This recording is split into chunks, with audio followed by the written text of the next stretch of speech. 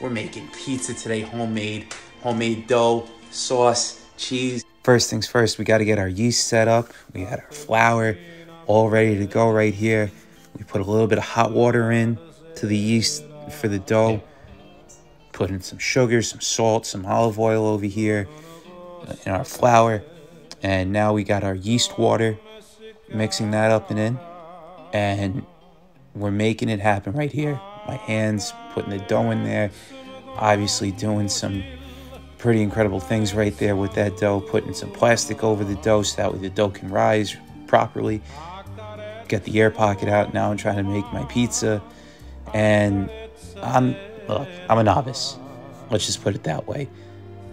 Putting on our sauce right now. Now we're putting on our mozzarella cheese.